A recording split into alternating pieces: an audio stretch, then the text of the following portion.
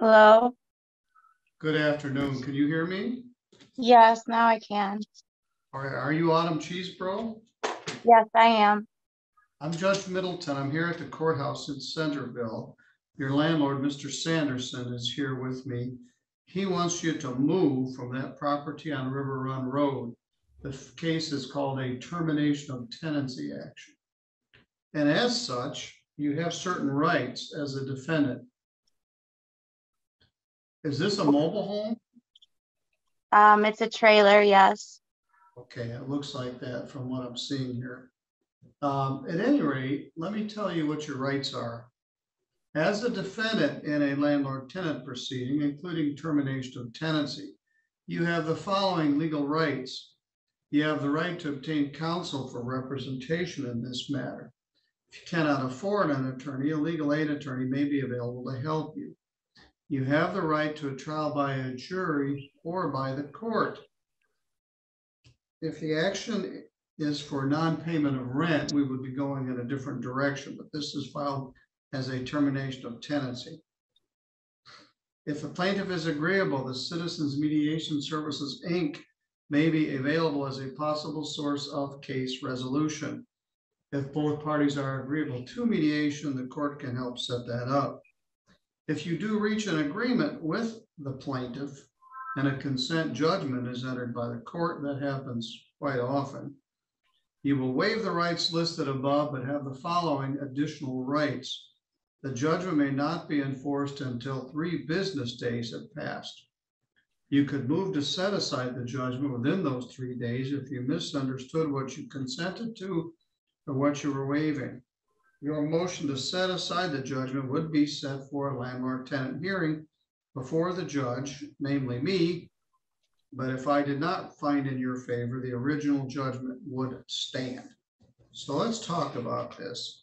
Mr. Sanderson, is this property in a trust or anything, or you simply own it outright? I own it outright. All right, it's not an LLC or anything? No. All right, very good. You can represent yourself when you own the property.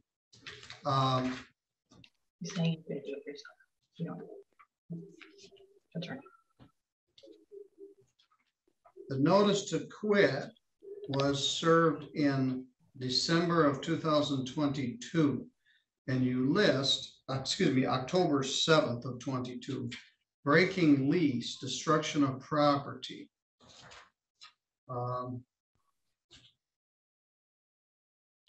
Your rental agreement is weekly, so you have until November 16th to vacate the property. You currently owe $615 on your lease. The damages that occurred on October 6th will be over $1,000 to replace and repair everything. If you leave peacefully and without damaging anything else, you may not be responsible for the remaining balance of the lease and damages. If you choose not to vacate, you'll be taken to court and evicted and owe the balance of the lease and damages. The lease is from June 25th, 22 to June 25th of 23. So the lease is still in effect, but you're alleging damages. Ms. Cheesebro, what's your position? My position is that I was in a predicament where I had made a mistake. I'm aware I was in violation of my lease by allowing someone that was not on the lease to stay with me. However, he was my boyfriend at the time, and I was under the belief that he had changed and things were going to be better. However, it turned into a big issue. He was sentenced on a domestic violence crime under you back in November. Yes. And what's his name? Kyle Spence. Yes. So now that brings me to today. On October 6th, I was at work, and I came home from work that day to an open house and no dog. So Kyle had kicked in my door. This is after I had obtained the PPO. and taken all the proper procedures that I needed to take to keep him away from me, he decided to show up here and kick in my door while I was working. So there was no way that I could call authorities because I was not aware until I got home that day. I came home, my dog was gone, and I had a meltdown. That's the best way I can describe it. And so that's what brought us to court today. Prior to October 6th, I was under a verbal agreement with the property manager that so long as I was doing everything I needed to do as far as keeping Kyle off the property, that I would be okay. It didn't matter if I called the police and how many times, as long as I was making an attempt to keep him away from the property. Now, on October 6th, I was not home. So every other time that Kyle was here, the cops were called either by me or one of my friends if it wasn't safe for me to do so, and he was removed. Hello? All right, well, let's talk about this. There are several issues here. You could benefit from some legal help. The Violence Against Women Act prohibits some evictions when women are subject to domestic violence or domestic assault. Your contention is that you had, Mr. Sanderson, let's pretend we're in court, and I'd ask you to pay attention and stop whispering to the person that's there with you. I'm sorry. You're on live stream here, and there are some issues that are going to need to be addressed. We may have to check the dates. Your contention is you got a personal protection order to prohibit this person from being there. The problem is, let's see here, you let him in without consent, which could be the reason for terminating your tenancy. Paragraph 5 of your lease, tenant shall not allow any other person to occupy the premises for a period of 48 hours will be considered to be a violation of this lease. So the fact that you let him in there in the first place could be a violation of your lease. And I understand that. All right. And you said something that ladies often say to me, and you and I thought he had changed. I wish I had a dime for every time somebody told me that, because they haven't. Right. And you got right back in the same difficult situation you were in. Is he in jail right now? Yes, he is. And it has been quiet here. No disturbances of any kind. I keep to myself. I work 12 hours a day a lot of the time, and I'm just looking to basically not end up homeless and able to keep my job through all of this. I realized that I made a mistake in believing that he changed and even giving him another chance. Since November, I have sought counseling through my work. They've provided help for me to make sure that I do not do this again, because I realize there's something wrong with me if I think that that's okay, and I continue to accept that into my life, because it's not okay.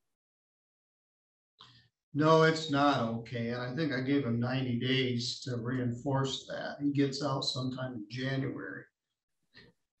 No, it's not okay. But your landlord doesn't want you as a tenant anymore. And so one is alleging damage that you didn't do, and your co-tenant, he was no longer a tenant. He was prohibited by my court order from going there. So he went there in violation of the order.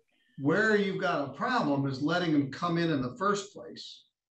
And Mr. Sanderson's opinion is, because of that bad judgment, I don't want this woman as a tenant. The law requires that is that correct, Mr. Sanderson? That's correct. That I adjourn this matter for 7 days. So I'm going to continue this. to matter is Marvin Sanderson. Mr. Sanderson, can you hear me? I can. Versus Autumn Cheesebro. Mr. Roberts, is she going to be here? Or are you here on her behalf? You're on mute. No, not you. No. You're going to appear on her behalf? Yes. Sorry, Judge. I am appearing on her behalf. My understanding, though, that she was also going to appear. All right. Well, we need to wait for her. Yeah.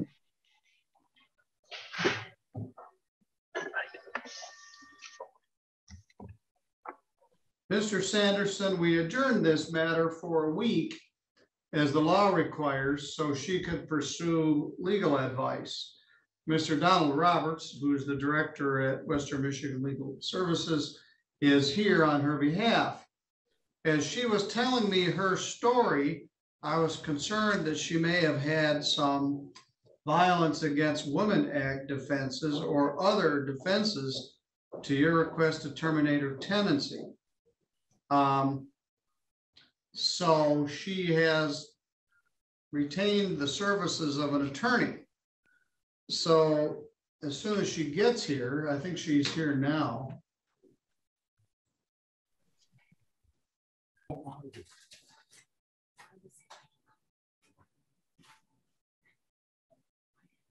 Yes, here she is.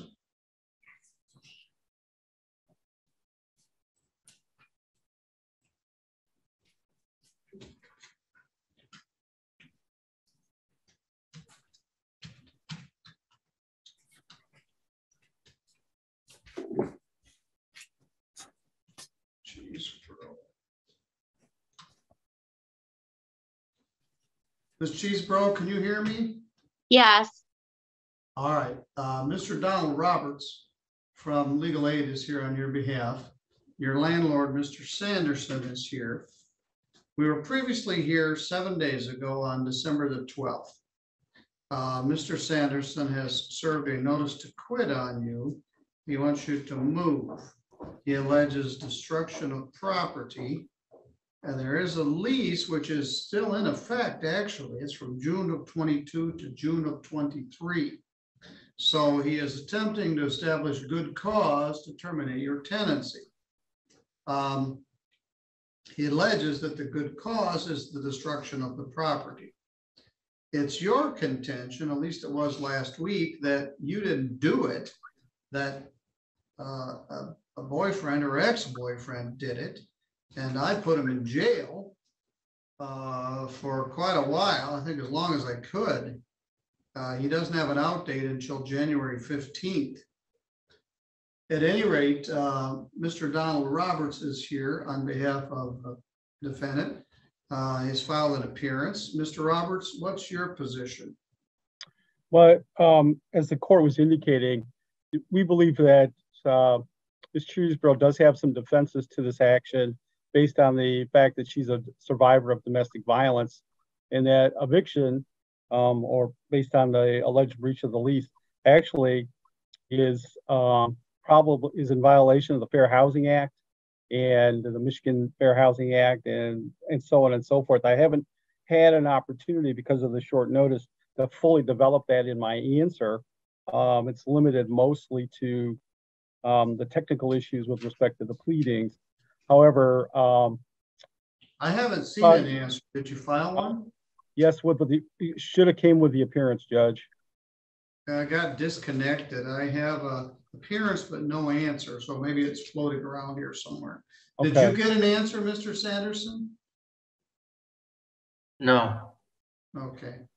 It was sent probably 2 hours ago, Judge. All right. And I didn't have the information I needed to send it to Mr. Sanderson electronically. All right. So it's your contention this matter is going to need a hearing? Yes, Your Honor.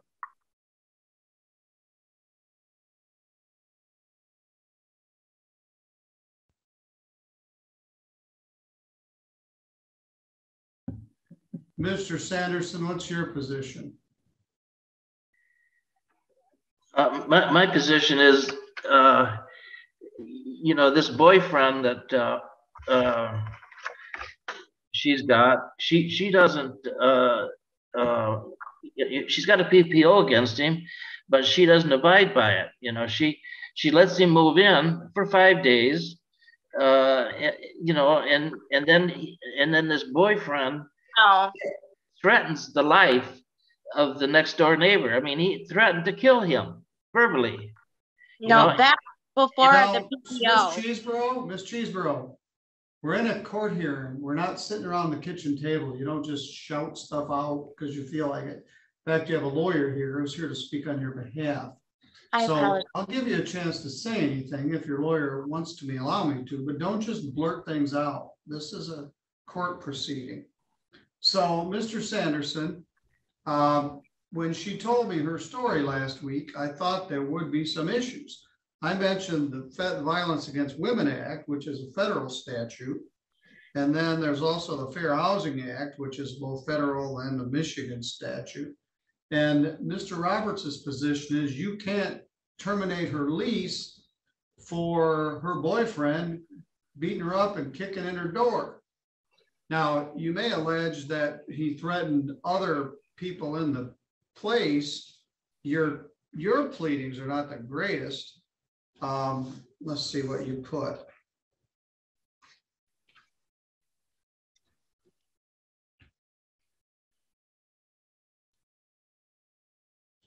Your rental agreement is weekly, so you have until November 16th to vacate the property.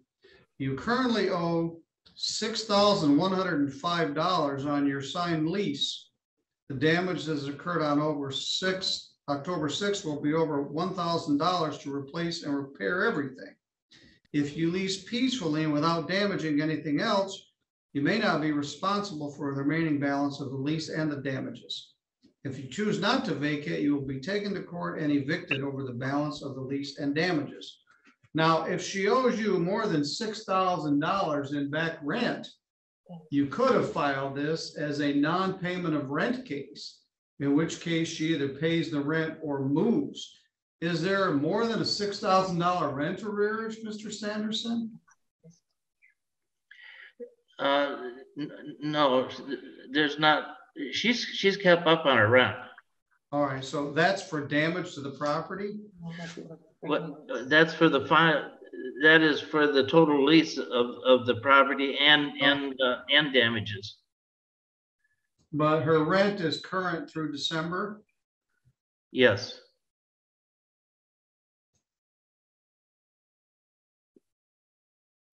You're at a disadvantage. Just a minute. You're at a disadvantage because she has a lawyer and you don't. And I don't think you have a good understanding of Michigan housing law.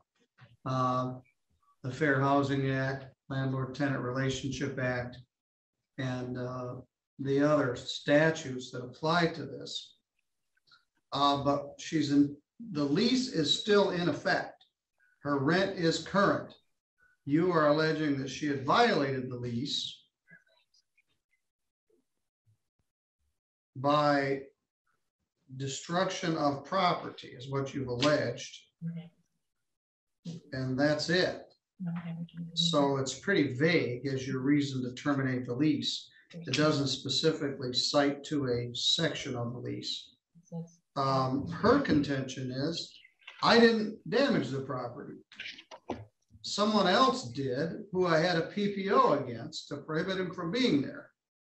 Now it's your position that she let him there voluntarily in violation of the PPO, which is quite common, and that he threatened other tenants and did damage.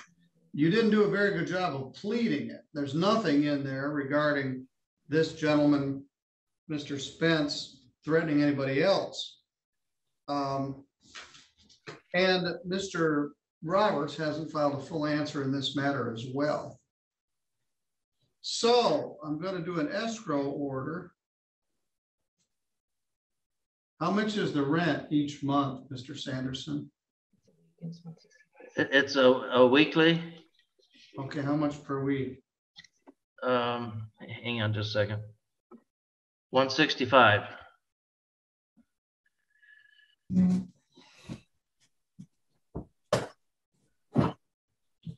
All right. Do an escrow order. Let me look at the lease.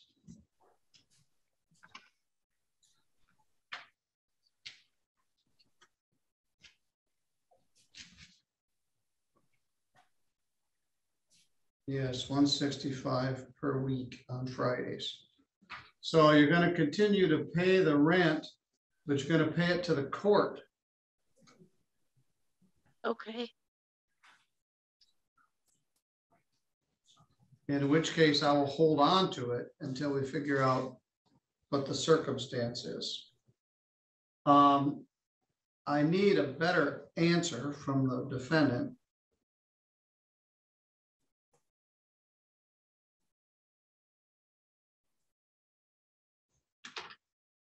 Your Honor, again, that you haven't seen the one I filed electronically earlier, I take it. No, I haven't. It might be there with the clerk, but it hasn't come to me now. No, I just wanted to make sure. I'll certainly send that one off in the mail today. All right. Now, the other problem is I don't know where to put this.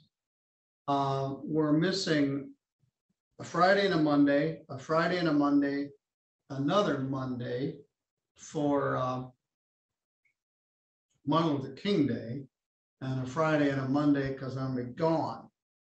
So I was going to do some landlord-tenant matters on January 25th. So I'm going to continue this matter until Wednesday, January 25th at 3:30.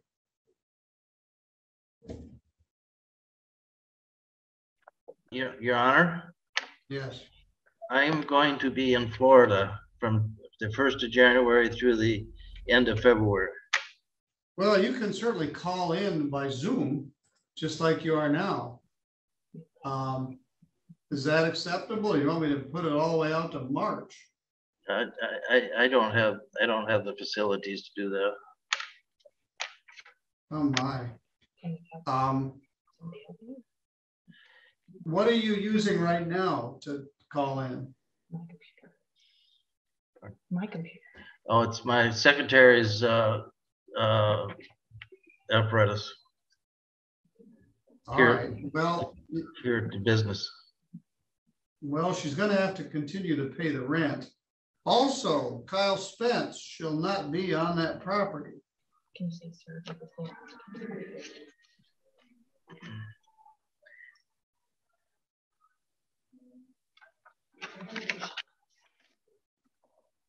He's in jail right now, but his out date is January 15th. When he gets out of jail, he's going to go there. If he is, she's in violation of my order. He was living there on October 23rd and November 2nd. No, he wasn't. All right. Well, we'll find out. He isn't to be there under any circumstance. A, he's in violation of his PPO. And B, it's going to make it real easy at that point for Mr. Sanderson to terminate your tenancy. But he's not available till March, which is to your benefit. One suggestion, as you start looking for another place to move to. I have been, Ron. What's that? I have been. I'm going to continue this to March 6, 2023 at 2 p.m. If you move before then, contact Mr. Sanderson's staff, turn in the keys, and the matter can be dismissed. You just got a giant Christmas present from Mr. Sanderson, and from the way the calendar is, I haven't got anywhere to put an immediate hearing. So I have to go out to January, and like many people, he's getting out of Michigan in the winter. So that takes us all the way to March 6th. You ought to be able to move by then, in which case the whole thing could get dismissed. But if Mr. Spence is at that property, that's grounds to terminate your tenancy. Now, in the meantime, you're to pay your $165 per month rent to me. I'm going to send you an escrow order order and I will hold on to the rent while we're dealing with this. I'm a little reluctant to do that because it's so far out. Mr. Sanderson, I'm going to hold on to the rent. And that doesn't do very good for you to pay your note, but you're moving to terminate her tenancy and she says she doesn't want to move. I want to make sure that she pays the rent. So one option is to leave it in place. I'm just going to indicate $165 per week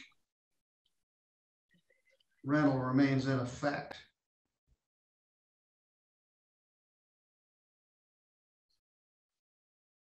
So I don't want to hold on to 10 weeks worth of rent. Mr. Sanderson uses that to pay his note and taxes and that sort of thing. So Your Honor, we wouldn't object if there were some mechanism, say once every at the end of every month there could be a partial distribution. The issue here is not payment of rent; it's current.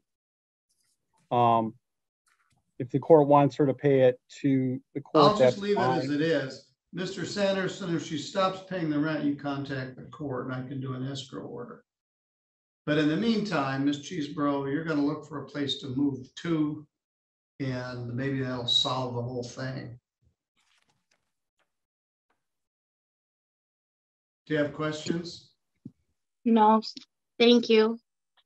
All right, Mr. Sanderson, do you have any questions? Guess not, no. All right, that's the best I got.